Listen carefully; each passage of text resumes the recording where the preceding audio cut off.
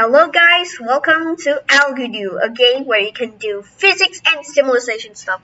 Today I prepared this very unique concept about a momentum conversion machine where it moves across a vacuum in a very unique way. So this might look like a weirdly shaped piston, but I'll tell you, the design for this behind this is actually really cool. So let's say that we're gonna move this not too fast, 10 meters per second. If I do that, this piston is gonna crash to the end of the chamber at 10 meters. And then what we will do is that the energy is converted from the piston to the chamber.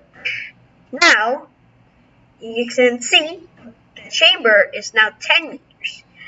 And for the piston, it's almost nearly zero. So as you can see, the chamber moves forward, and then it's gonna eventually come to a stop and collide with the blocker at the end of the piston. And this will